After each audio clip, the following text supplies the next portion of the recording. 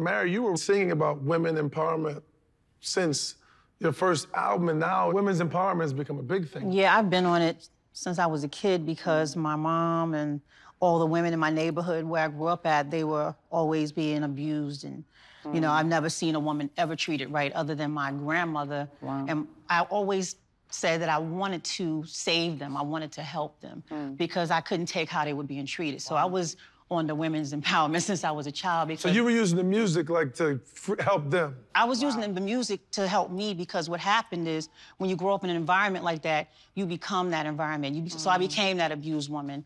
When I became a woman, I became that woman that wasn't treated right and that woman that didn't treat myself right. So I used the music to help me get free.